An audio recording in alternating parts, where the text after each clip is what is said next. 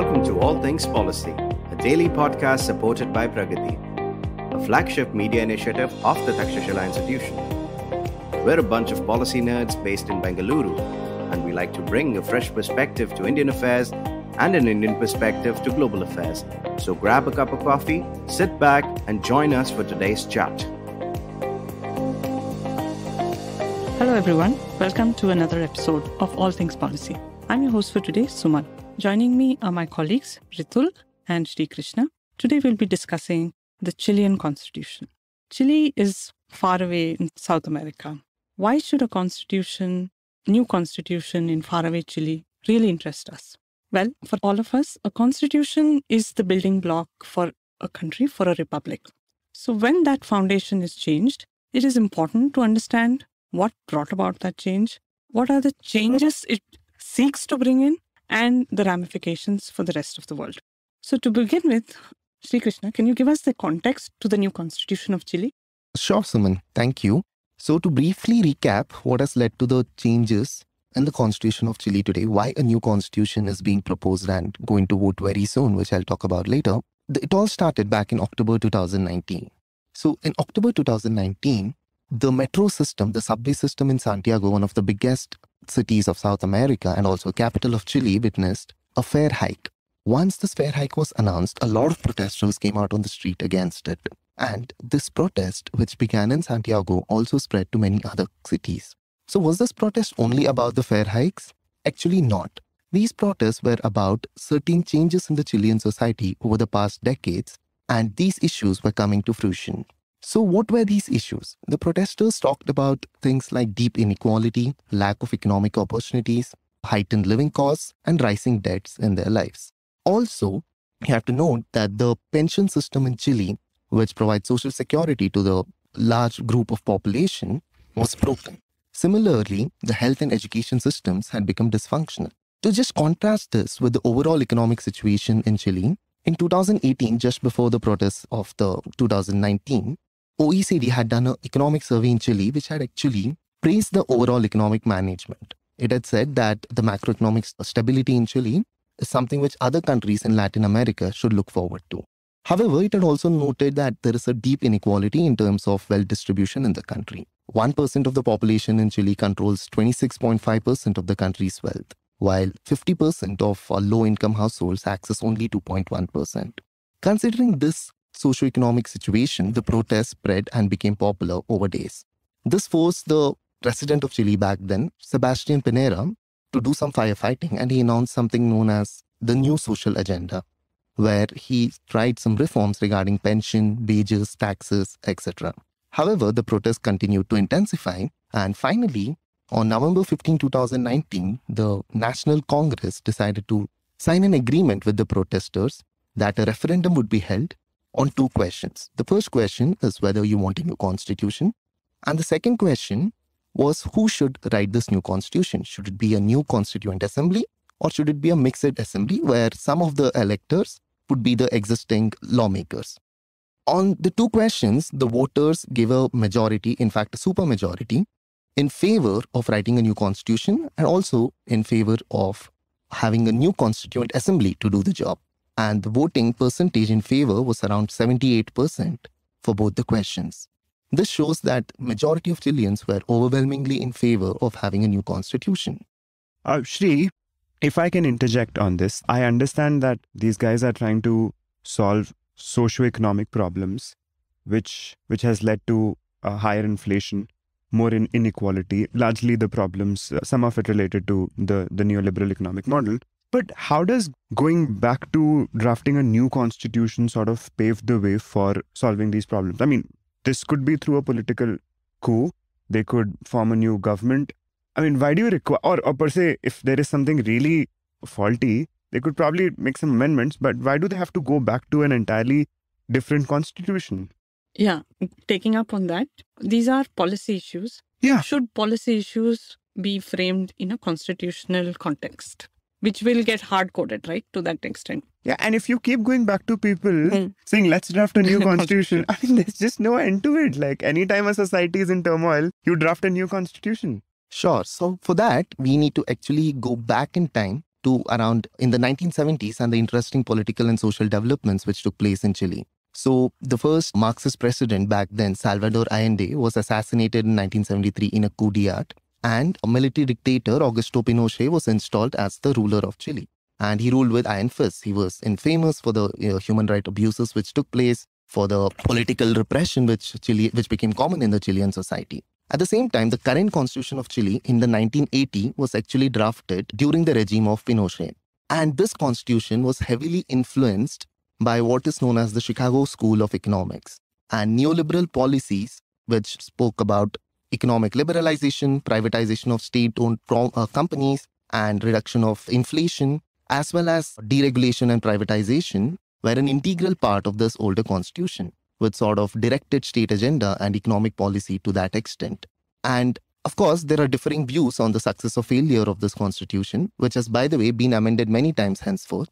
However, the thing remains that despite the macroeconomic progress which Chile witnessed, also the economic growth over the years and reduction in absolute poverty, the issue of inequality and lack of access to public facilities like health and education has remained.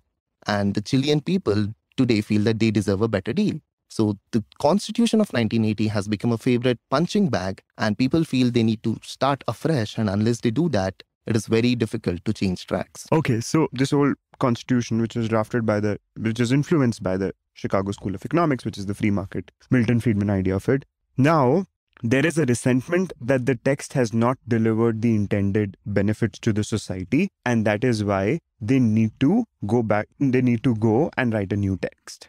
Yes, that is correct. All right. And then, so can you talk about like how this movement sort of came about, the movement to write this new text?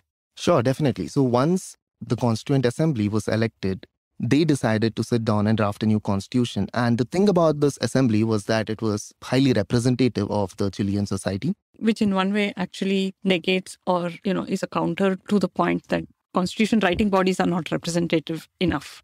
Like there's a common criticism for the Indian constitution too, that it was written by elites and did not reflect the sentiments or the wishes of the lay people. That is one view. So considering this is more representative, what are the things that, they could have, what are the things you think they have done differently? Definitely, that's an interesting question, because Indian Constituent Assembly was drafted in a particular period of time when India was going through transfer of power, and India was more invested in finding out a solution which helped complete the transfer of power and unify and stabilize the country, because the partition was happening, there was a lot of disturbance, and we had to hold together. However, this in Chile today presents a unique opportunity because this is an internal turmoil and there is no external threat as such. So the people have decided to elect an assembly of 155 members who wrote the constitution, who has prepared the draft of the constitution. And this body is highly representative. It is composed equally of men and women. There are around 17 seats which have been reserved for the indigenous groups of Chile. And this is also reflected in the way certain provisions have been drafted. For example, this has highly progressive rights when it comes to health, education, right to work, and so on.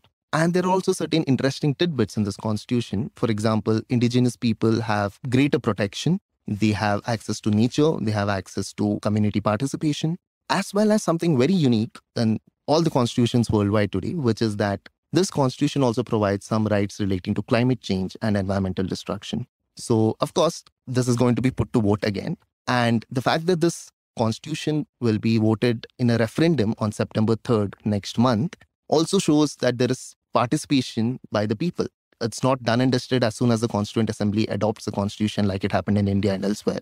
After the draft has been prepared, this is again being taken back to the people and their views are being sought in a referendum. Yeah, it's interesting that it has sold that many, a few million copies. 70,000 copies. 70,000 Yeah, 70,000 copies. Some large number of copies. It's a text in demand. Yeah, who would have thought that a constitution of a country would be read by that many people? So that is really interesting for me. I think that also stems from the fact that it's written by the people. So everyone's interested in the knowing absolute what is sense, yeah. So, but thank you, Shri, for taking us through the history of the emergence of this constitution.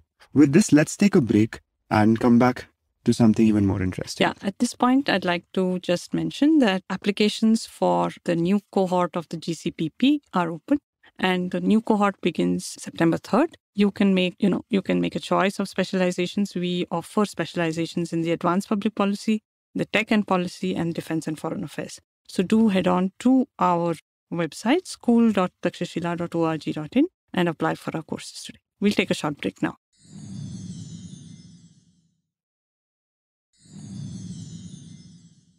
Welcome back. We're discussing the new Chilean constitution. And Shri, I want to get back to you when you said that the new Chilean constitution provides for transformative rights such as right to climate and digital rights, etc. So I want to take a step back and actually discuss the history of constitutionalism. This stems from a brilliant article in the Hindu by Gautam Bhatia. And he talks about that from the early 19th to mid 20th century, constitutional drafting across the world followed the United States model, it was believed that the purpose of constitution was to constrain state power.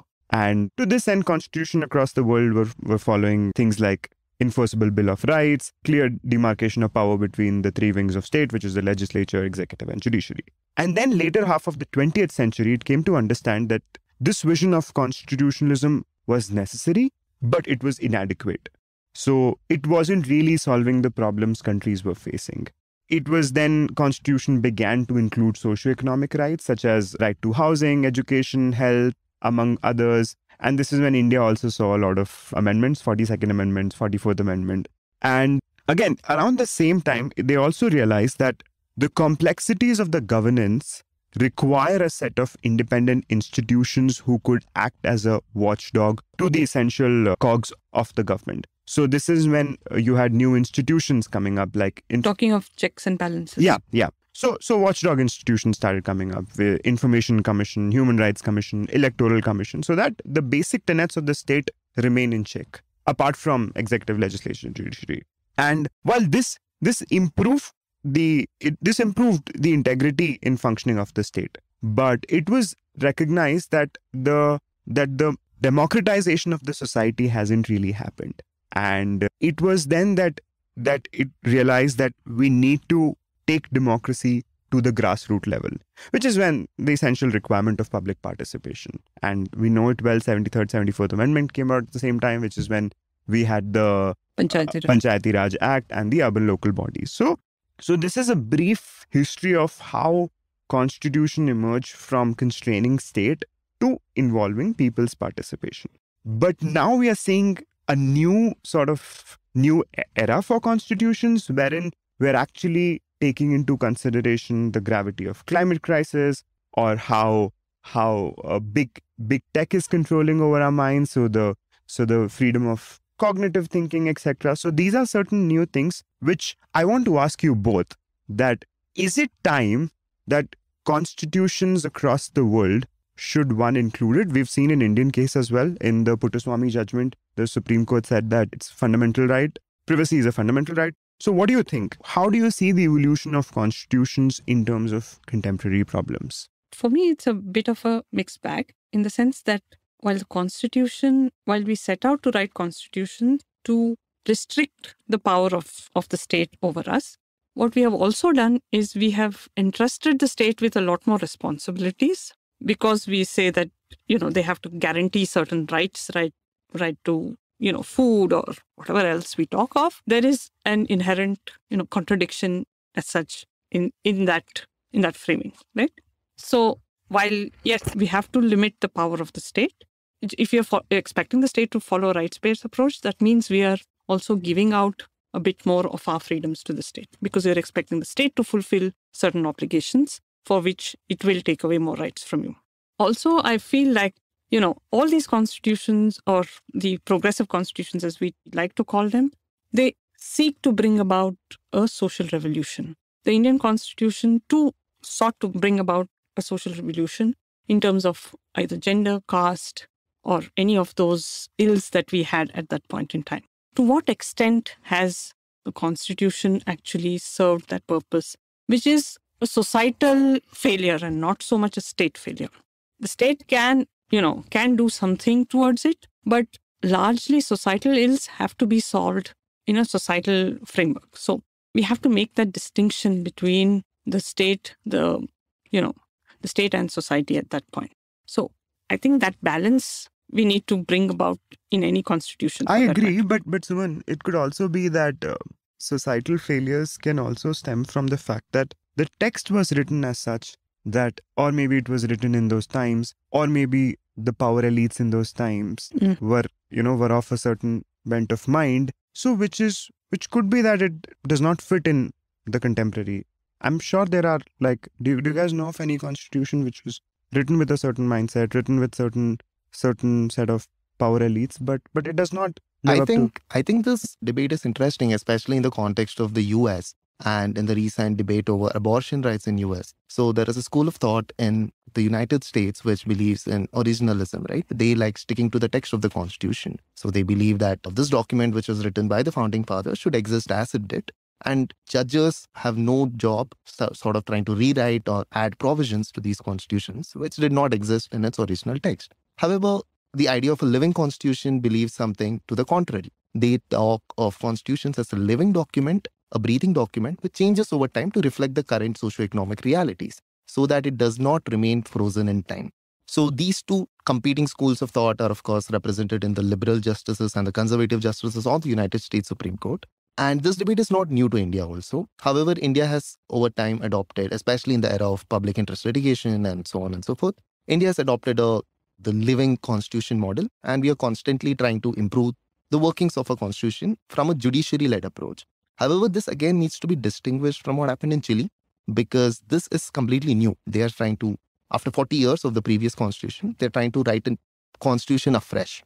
So that's a drastic and a remarkable step. And of course, it is speculative at this point. A lot of people have their doubts on the prospects of this new draft which the Chileans have come up with. Like, for example, The Economist has been highly critical of it. They have said that this is nothing but a wish list and, trying to fulfill a woke liberal wish list. And trying to fulfill all these rights will lead to fiscal instability and will push Chile down a crisis. However, this is speculative at this stage. I mean, there is past experience which can justify either sides of the debate, but without going into it, at this stage, it still remains to be seen. All right. I just want to take a step back again on the rights-based approach. That should constitution be actually involving these new things in the society from a rights-based point of view. Now, to look at right to protection from climate change, that can go, I mean, that anyway is very ambiguous, and that can go to any extreme, like who do you pin the blame to? It could be coming from across the border. How do you settle international disputes? So how do you, and plus, like when you go from the right-based discourse, one is that it will be fulfilled at a cost, at a humongous cost, which can the state even provide for? To sum up our discussion, of course, these questions, so there's a lot of thinking to be done. But what we can provide you is, what I can tell you right now is a framework through which you can probably address the questions that you were raising. So, of course, the first question is to ask yourself whether it is time for the constitutions to evolve in order to incorporate and codify rights such as rights relating to climate change or any other such right, including, say, privacy or digital rights. But Shri, any government will easily go for it. But the real task comes in actually fulfilling those rights. I mean, even in Indian context, the Supreme Court very, very candidly said that, privacy is a fundamental right. But we've seen the data protection bill is in a limbo, and there is no intention on the government's part to even move it forward. Yes. So I think which brings me to the second leg of the framework. So if you manage to answer the first question in the affirmative, agree that these rights should be codified, then you need to ask yourself 3 questions. So the first is, what should be the form and content of these rights? So unless there is absolute clarity and very little vagueness of what these rights constitute, you cannot move forward. The second is, what should be the nature of corresponding state obligations in relation to these rights? And this should also answer questions of fiscal duties of the state and the timelines for actualization of these rights. Should it be a minimum core approach where there is only a limited part of the right which you fulfill? Or is it a progressive realization approach where over a certain longer time frame the state fulfills its duties vis-a-vis these rights? And lastly, the third one, I think it's the most important one because this talks about remedies. So what should be the desirable enforcement mechanism in relation to these rights, which allows the citizens to seek redress for violation? So, like handing out a right without giving an effective remedy is like giving you a gun without bullets in it. So unless we thrash out the right remedies part well, we are not going to see the success of these rights. As much as it is, it's still quite complex. Like, how do you really design rights-based, So yeah, thank you for that. My last and final question to you both is both societal and at a meta level. Why do you think constitutions fail? Like, it's France has written some third, fourth constitution. Nepalis have not been able to agree to it. Pakistan has been struggling. Why do you think constitutions fail? And because considering we are in the month of Azadi ke 75 Mahotsav, might as well talk about what makes our constitution to have survived the test of time. I think, again, we should go back to the Constituent Assembly and what Ambedkar said, that however good a constitution may be, if it is sure to turn out bad, because those who call to work for it happen to be a bad lot. Okay, so you can write the best constitution, but if the people who are actually working on that turn out to be of not great intent or do not understand that well, I think we are going to face that thing. But having said that, by and large, we've done a decent job. Of course, we see slippages often, and we hope the institutions live up, which, I think is a very optimistic view of the institutions itself, given the way some of them have been going in the last few years. So that's I think I agree with the Ambedkar quote that you just mentioned.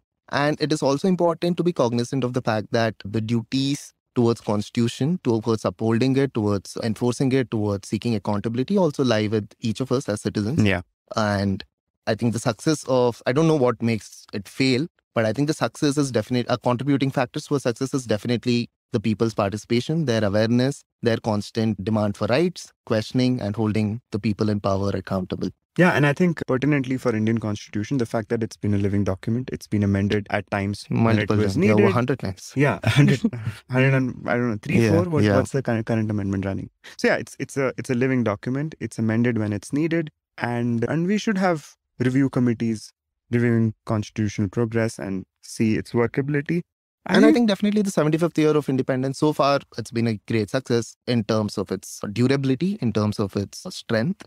However, I think maybe it is also time for us to start reflecting on what the path ahead should be, especially in the context of new problems which have arisen like climate change or digital rights. True. And fulfillment of all the socio-economic rights which the original Constitution had promised. So I think 75 years is a good time to sit back and take a deep look. True.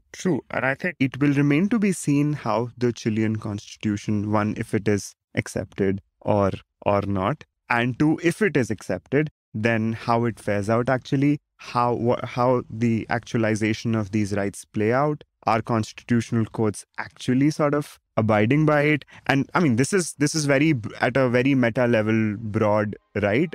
But once codification of laws come in, I think it'll be interesting for us to watch how this landscape evolves. I'm hoping the economist fails and this thing works out. But but I don't know. What do you guys think? September 3rd is the date we look forward to. All right. Thank you so much. Thank you. Thank you for being with us. If you liked our show, don't forget to check out other interesting podcasts on the IVM network. You can tune into them on the IVM Podcast app, ivmpodcast.com, or wherever you listen to your podcasts. You can also follow IVM on social media. The handle is @IVM Podcasts on Twitter, Facebook, and Instagram. And hey, if you'd like to dive into Takshashila's research on technology, strategy, and economic affairs, check us out at our Twitter handle @TakshashilaINST or our website takshashila.org.in.